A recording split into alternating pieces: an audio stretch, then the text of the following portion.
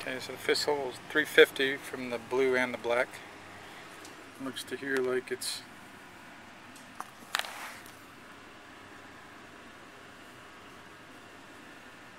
supposed to hit at 180 and then 120 according to the Sky Caddy.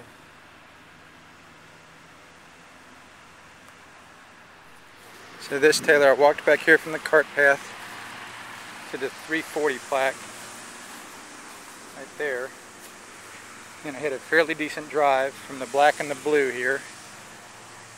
You see the 150 there in the middle of the fairway. My ball, it looks like, is about 110 or 120 to the middle of the green. In a pretty flat spot there in the left center of the fairway. There's the 150, I just passed it. There's the 100. In fact, my ball is right on the 100. Right on the 100 there, you see it? So I'm right on the 100, nice flat lie going up to that green, which again looks kind of weird. Remember, this is number 5 green. And it is indeed.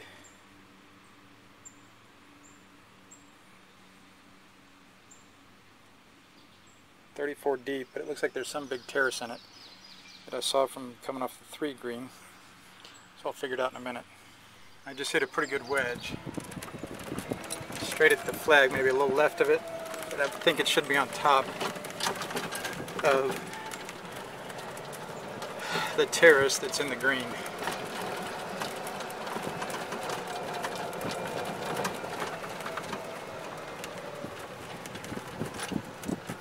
Yeah, I'm on the back fringe. So there's the terrace in that green.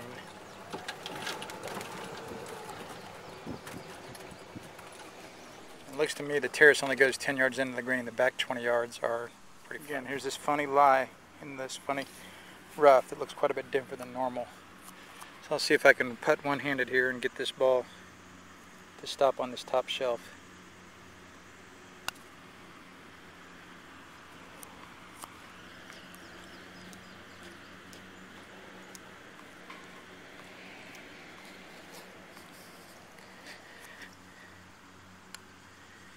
Couple little funny humps in this green here on number 5, Taylor buddy.